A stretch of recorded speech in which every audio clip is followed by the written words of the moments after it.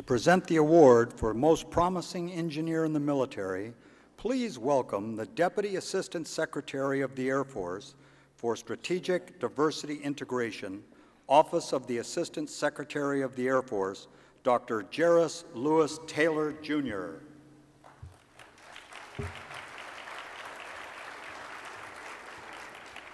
The United States Air Force B-1B Lancer is one of the most powerful and enduring aircraft platform in the military.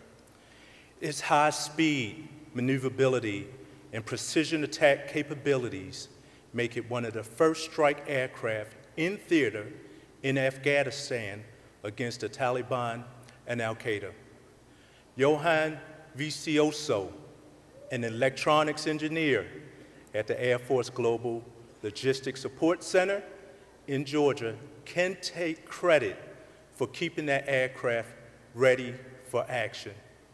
Johan is responsible for all engineering requirements of the B-1B automated test stations, which are worth more than $360 million. He is heavily engaged in the development of sustainment support plans and sourcing strategies to meet the warfighter requirements. He provides worldwide technical support and direction on depot, field, and contractor repairs, valued at $5.9 million to ensure B-1B tester availability. His efforts have directly contributed to the Air Force increased operation readiness, which in turn has strengthened defense of our country. Just 5 years into his career, Johan has been described as an outstanding engineer who truly has exceeded virtually every standard requirement of him. Johan's technical ability surfaced in the Dominican Republic as a teenager when he quickly learned how to repair radios and televisions.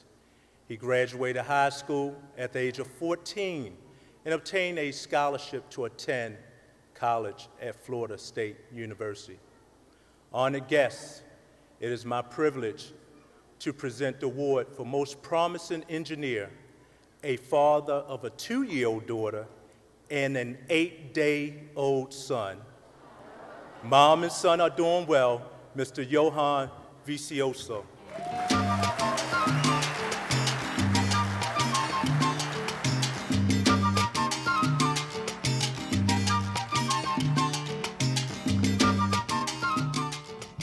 Buenas noches, Dios los bendiga a todos. As I was reviewing this year's theme, 2 words stood out: culture and hope. And when the concept of culture first emerged in the 18th century, it connoted a process of improvement. But in the 19th century, it referred to the refinement of the individual through education. But today, in the 21st century, the heart of American culture has redefined this concept to include faith, family, and freedom.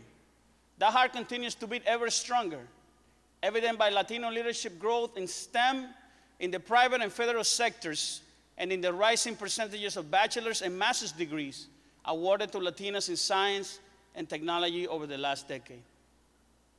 This exemplified by Latino trailblazers such as the men and women that are here tonight, and George Gonzalez, which is the Director of Engineering of the Warner Robins Logistics Center in Warner Robins, Georgia.